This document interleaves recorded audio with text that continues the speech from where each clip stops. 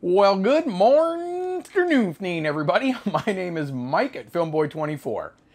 Today, I'm not only going to tell you whether or not you can still use really old Super 8 sound film, but I'm going to show you.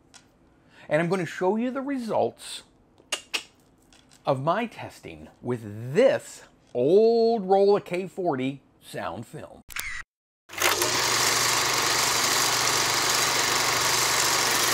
So I've gotten the question quite a few times over the last few years, Mike, can you still use old Super 8 sound film today? Well, not specifically today, but in the modern day. The answer is a little more difficult than just yes or no. For the most part, well, you'll see in a few minutes. A lot of it depends on the actual roll of Super 8 sound film that you're trying to get sound from, and picture for that matter. Older sound films, sound film came out in the 70s and it was discontinued widely in 1997. So the later stuff will say, yeah, maybe. The older stuff will still say, yeah, maybe, but it can be a little more hit and miss. So we discussed this actual topic in a little bit of detail last Sunday on my last Sunday live stream. And if you're not familiar, pop by. Every Sunday at 2 p.m. Eastern time, I do a live stream. We just do about an hour, a little over an hour of fun film chat. We just throw questions out there and show some films and do all kinds of things. Pop in if you can. Pop in. If we're going to cancel it, I let you know in my community tab. So moving on. So I've experimented with sound film. Well, I used to shoot a lot of it in the 80s and 90s. And I had good luck with it because it was brand new and it was fresh and the cameras were relatively new. But I've experimented with old sound film in the recent years and I've not had a whole lot of luck with it. I will say that the last experiments that I did, I used Kodachrome 160 sound film and I got really nothing out of it. I got more just, I guess, noise and crackling and popping like Rice Krispies than I got anything else. Now, suffice it to say, the images were pretty poor as well, so maybe it was just that roll of film or those rolls of film. I don't know. Maybe it was the camera. Probably not. So I decided on this go-around to try something a little different. This is Kodachrome. Now, as most of you probably know, or maybe you don't, Kodachrome is a color film, was originally a color film. It's actually a black and white film, but it's marketed as a color film that can no longer be processed in color as of this video recording. And that's because the color process used something way different than we use in modern color processing. It was a very lengthy and in-depth technical process that added color couplers into the processing chemicals in order to produce the colors, and there was re-exposure of the layers, so it was a very long drawn-out process. So we use this as black and white film for all intents and purposes nowadays, and that's exactly what I did here. So I found the newest Kodachrome K40 sound film that I possibly could, and it was right here in my own little storage space. This particular roll has a process before date of 11/1996, so November of 1996. Now remember, they discontinued sound film in 1997. This particular roll was manufactured in 1994, and I know that because I found an edge code on here, and that edge code was a, whoa, that edge code was a plus, a circle, and a triangle, and that denotes a manufacture date of 1994. It's the most recent roll, the newest roll of sound film that I had personally, so that was the one I used to test. Now, I shot the roll, I should say my wife shot the roll of me right there in the backyard, and I used a microphone that I didn't bring up here, so let me grab it. Here it is right here. So this is the microphone that I used, just a very cheapo, old school 80s model Bell & Howell handheld microphone. Nothing to it, with a little 3.5 millimeter plug. I tried the microphone that comes with the Canon 1014XL-S. I couldn't get that one to work. Oh, reliable. I mean, wired mic, phantom power. I don't know. So back to the camera. Well, to the camera. This is the camera that I used. Probably the most technically advanced Super 8 camera ever made. And I believe it was manufactured right around 1980. This is the Canon 1014XL-S. Now, I have several sound movie, Super 8 movie cameras. I have 3 of these, but I have some others. But I figured if I'm going to do a sound test, let's go all out. Let's use one of these wicked bad boys. So that's what I did. I had a wired headphone that we tested everything, and we could hear audio coming through the mic when we depressed the trigger and rolled film and whatnot. So I had high hopes.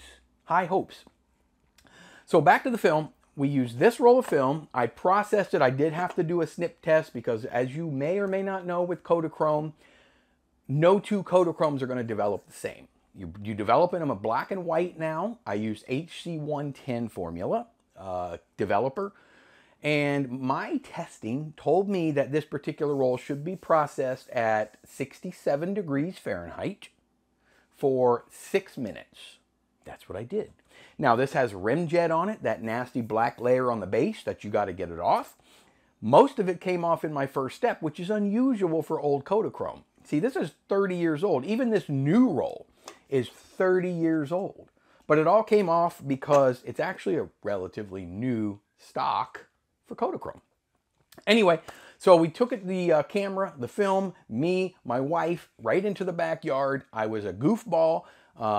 I did a little stand in front of the camera, a talking head kind of goofy, really ridiculously goofy thing that you're going to see here in just a second. Now, I understand there are some vertical scratches. That came from my projector. You see, you have to extract the audio from this with a projector. That's the only way I can do it. I scan the film in my Movie Stuff Retro Scan 4K unit. I extracted the audio with my Elmo projector and my Movie Stuff Retro Sync sound module.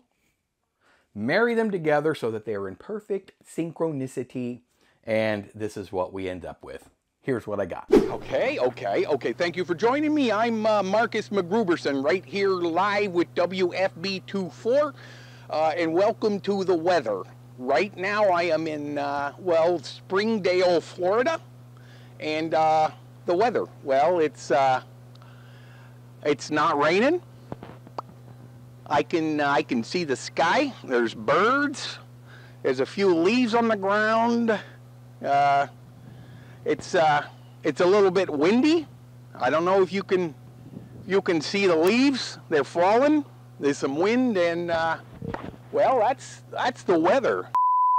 So yeah, I'm back. I got a little bit more information for you.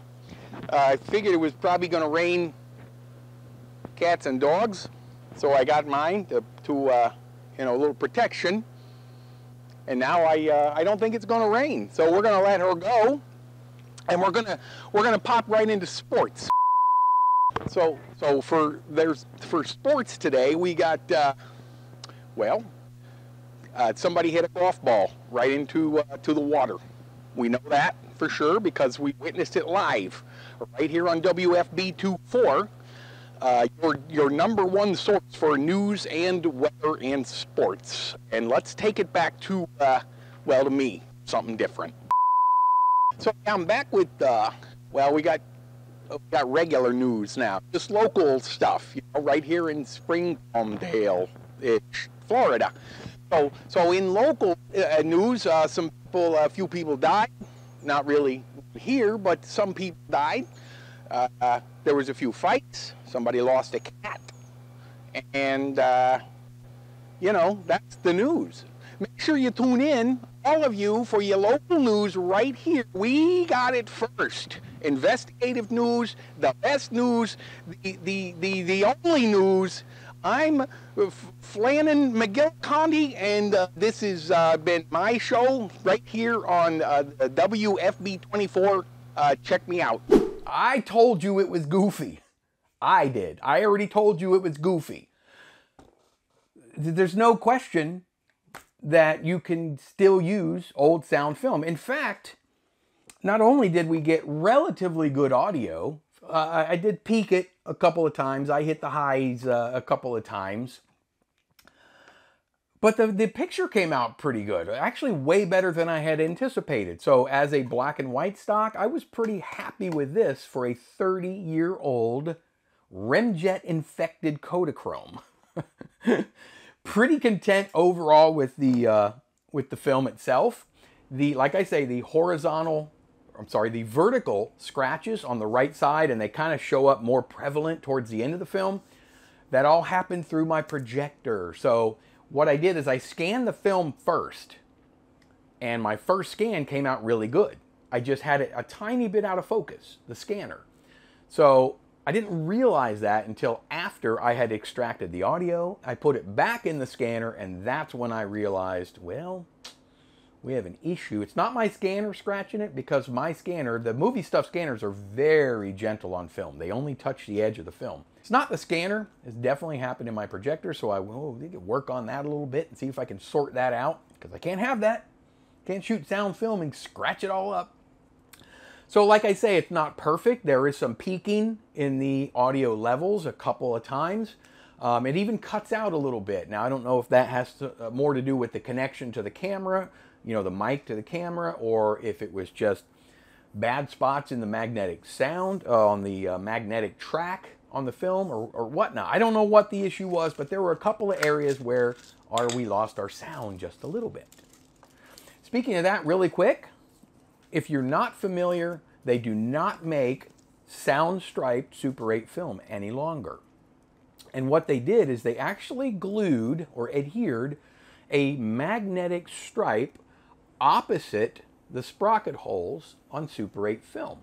That was where you recorded your audio. That's where your camera could pick up and record audio from your microphone. They then laid also a smaller, much thinner magnetic track on the outside of the perforations, and that's called a balance stripe. And what that balance stripe does is allow you to roll up your film all the way up, because they made these in 200-foot lengths too, the sound film. And your film wasn't lopsided, because it would be thicker on one side of your film, so to balance that out, they added another stripe. Well, as luck would have it, there's a lot of projectors that can re-record over both stripes, the balance stripe included. My Elmo will do that. Now, I haven't really done a whole lot with that in recent times, in the modern era, but I do want to doodle with that as well. And you could do voiceovers or narration, stuff like that, which is kind of cool, without ruining your film's original soundtrack. Pretty cool.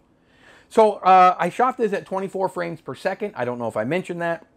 I did meter this film at about 16, ISO 16, knowing that it was about 30 years old. I figured I'd be safe there, and I was. That basically meant shooting at f2.8 with this camera. I put it in manual exposure. And like I say, I did not use a filter. The filter only takes away about a quarter to a half a stop, so I left the filter disengaged, the 85 filter, and I'm happy with the results. I honestly don't know what happened the first couple of go-arounds. It had to have been that Kodachrome 160 that was the problem.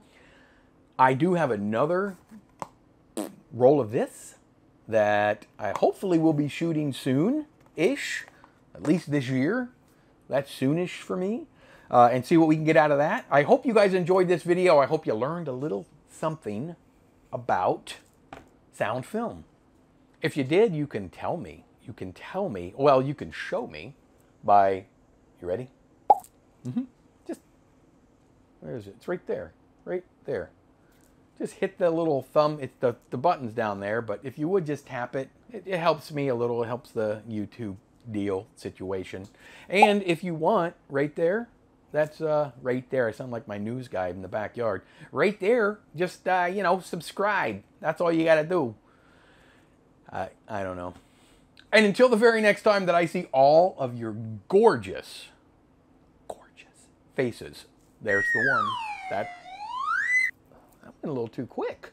I'll see all of you on the very next go-around.